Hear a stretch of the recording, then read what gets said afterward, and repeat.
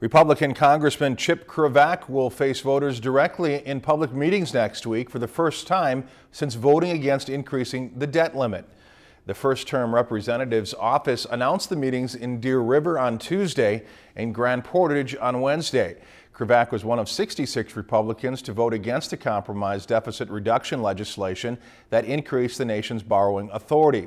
He said the proposal that became law this week did not cut spending enough.